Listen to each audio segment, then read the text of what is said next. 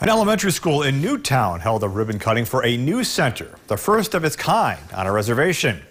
Edwin Lowe Elementary School now has a STEM center available for teachers and students. The Cal Ripken Senior Foundation partnered with Devon Energy and Marathon Oil to bring the center to the school. 2nd through 6th grade teachers will be able to sign their classes up to use the classroom. I think really, we want to have these STEM centers and make this equitable across the country. We really want to have all youth have access to this.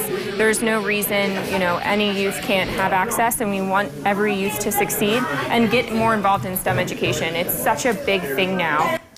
The STEM Center features a 3D printer, snap circuits, and more.